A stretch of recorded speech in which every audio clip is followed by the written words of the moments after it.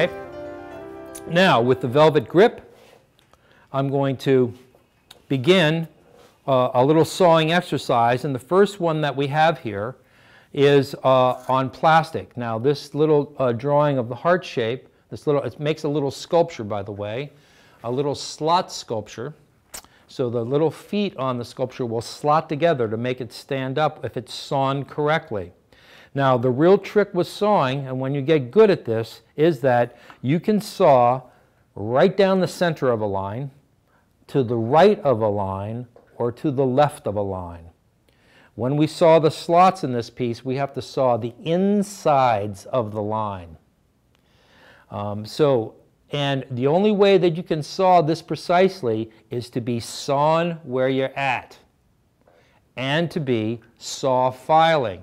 Now, you remember when I talked about how the blade has file edges on it? That means that you can saw and file at the same time. If you've been sawing and when you're done extracting a shape, you have to file the edges to bring it back into line with the drawing, you're not saw filing and you're not sawing where you're at, because there's no reason why you can't saw extremely precisely anytime you want to. With this method, you can definitely do that. But it means that you have to understand what's taking place where the metal meets the material. Okay, so to start the sawing process here, Tom has to put on his little close-up glasses, because being able to see what you're doing down there is critical to being able to saw very well. And with the plastic, I can just put the saw against the edge of the material and just begin to move it up and down. Now, I am literally, at this moment, adding no pressure whatsoever to the saw frame. I am just moving the saw frame up and down in place. And you can see what's happening. It's already making the cut.